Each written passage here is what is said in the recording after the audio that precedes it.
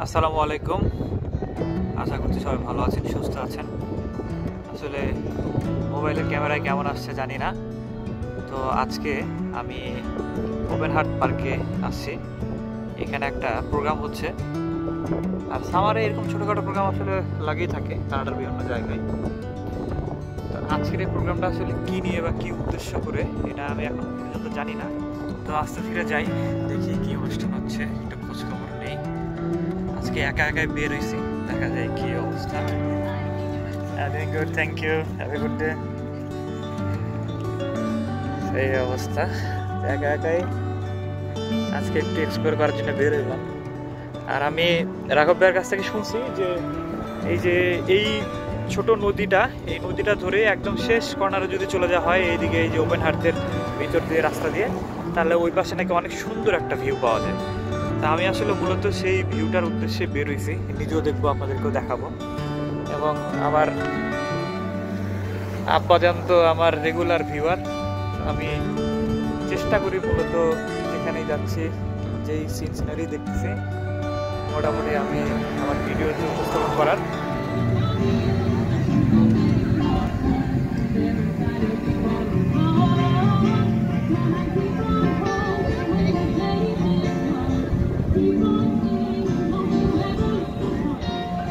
সব নেটিভ মানুষজন, তারা প্রোগ্রাম এনজয় করতেছে খুব সুন্দরভাবে।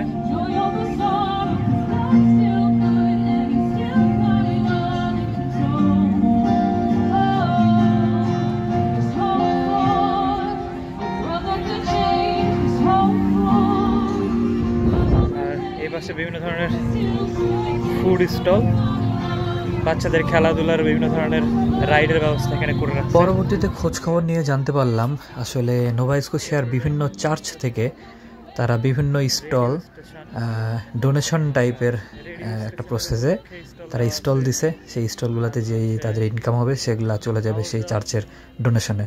তো এটা একটা ধর্মীয় অনুষ্ঠান। সব খেলাধুলার ব্যবস্থা করে দিচ্ছে, এরা খেলতেছে সব একসাথে।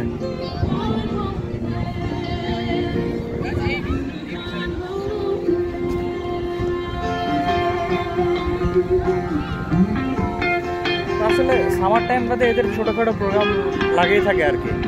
আপনি যখনই আসবেন তখনই কোনো না কোনো একটা অনুষ্ঠানে এদের দেখতে পারবেন। আর এই জিনিসগুলো খুবই আচ্ছা, এখানে এই যে ছোটোখাটো ফুডকার্টের দোকান দিয়ে দিচ্ছে। তো ফুডকার্টের সাথে এই যে লম্বা কাস্টমারের লাইন, তো ডিস্টার্ব না দিই, এক নজরে পুরোটা দেখতে চাই। এই পাশে যে বাচ্চাদের খেলাধুলার অ্যাক্টিভিটিস, তারপরে কিছু ছোটোখাটো স্টল দেখতে পাচ্ছি। তারপর আবার ওই পাশে বাচ্চাদের কিছু খেলাধুলার স্টল, আর এই পাশে হচ্ছে কনসার্ট আর ফুডকার্টের ব্যবস্থা রাখছে। আর আমি এখন এখান থেকে চলে যাব হাঁটে হাঁটে সোজা ওই যে ওই পাশে। এটা আসলে বাস্তবে যে কতটা সুন্দর লাগতেছে দেখতে, আমি আসলে আপনাদেরকে বলে বুঝাইতে পারবো না। এটা আসলে অনেক জোস, অনেক। কি সুন্দর বাপ্পাটা বের হয়ে গেছে।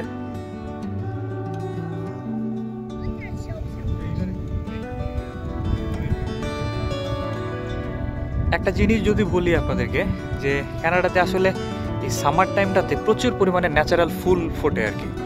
আপনি সব জায়গায় আপনি একটা জিনিস নোটিস করতে পারবেন, এই যে আমি যদি একটু জুম করি, দেখেন ঘাসের বিভিন্ন রকমের ফুল, ছোট বড় সব গাছে বিভিন্ন ধরনের বিভিন্ন রঙের ফুল এখানে থাকে।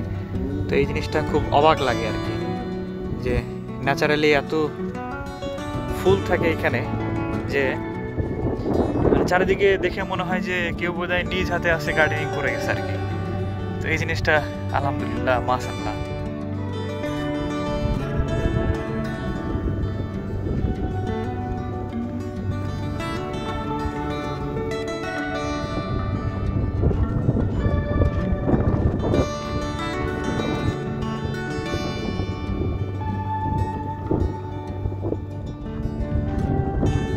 এই মুহূর্তে দেখতে লাগতেছে ঠিক আমরা কিছু কিছু ইংলিশ মুভি দেখি না, যে এক রাজ্য থেকে আরেকটা রাজ্য যাচ্ছে ঘোড়া নিয়ে, মানে একটা কেমন যেন একটা মানে অন্যরকম একটা ভাইব লাগে। তো ঠিক ওই সেম সিনারিও লাগছে।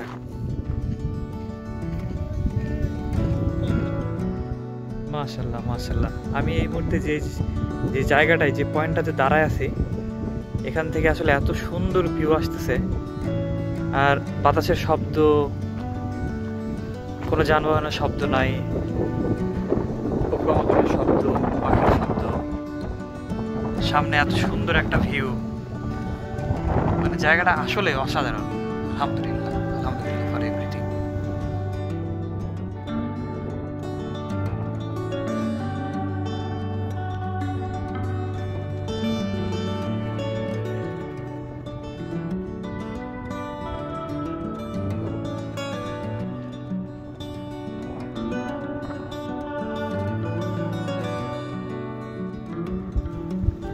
তো সার্কিটের একদম শেষ পয়েন্টে চলে আসছি।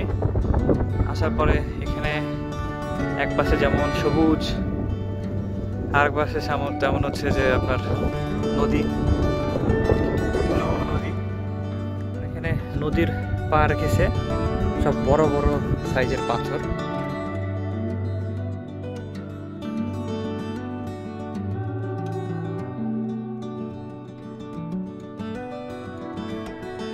এখানে বসে আশেপাশের সিনারি দেখতে দেখতে কখন যেন ঠান্ডা বাড়ে গেছে, এটাই তো বুঝতে পারি নাই।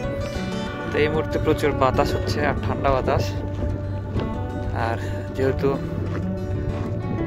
একদম নদীর পাশে, এই কারণে আসলে বাতাসটা খুবই জোরে লাগতেছে। আর সন্ধ্যা হয়ে আসতেছে আর কি, এখন বাসায় ব্যাক করাটা উচিত। এই সেই পিলার, কিসের যে পিলার এটা তো জানি না, লেখাও নাই। তো আস্তে আস্তে এখান থেকে বের হওয়ার চেষ্টা করব।